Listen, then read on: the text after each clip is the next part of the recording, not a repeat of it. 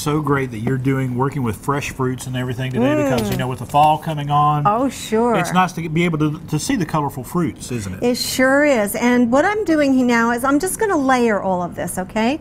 And we're going to do a layer here of fresh strawberries. I put some cream in. Okay. And our fresh strawberries. And I want to tell folks on the bottom here, she put a layer of it's a date and nut mixture. Yep, equal parts dates and nuts. You can put that over on the garbage side there, please. Yes.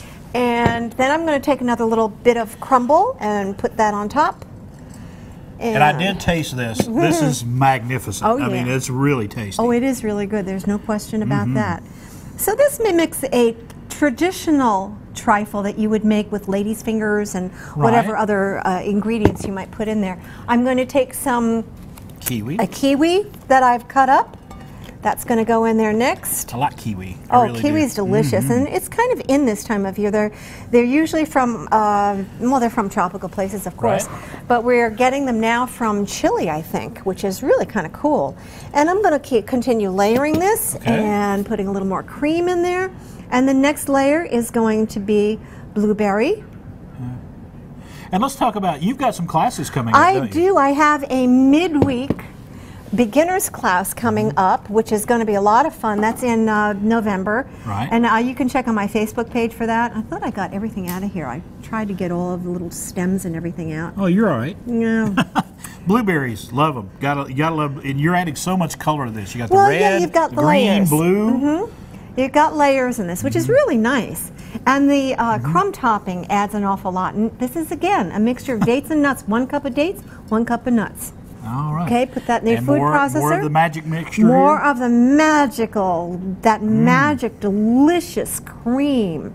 And this is going to be the... well, see, cashews are one of my favorite snacks. We've talked about that before. Oh, it's a great snack. Wonderful. And then when you put it together with the agave, it just gives it a whole other flavor. Could you hold this up there, Chris, please? I got Thank you. And I'm going to put...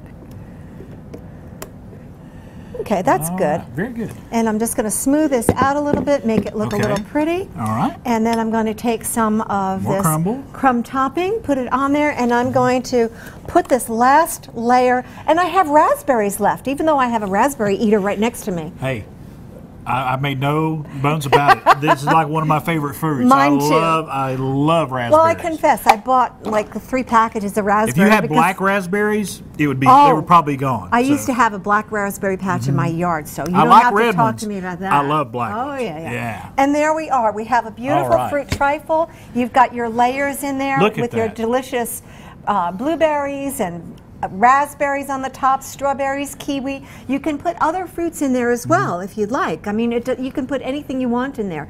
But I just wanted to keep it simple, and I know that there are some people that don't like bananas, so I didn't put those in today. Simple, keeping it delicious. Delicious, you All got right, it. Raw Chef Jane, if you want more information, check out her website, rawchefjane.com. And Facebook. And Facebook as well.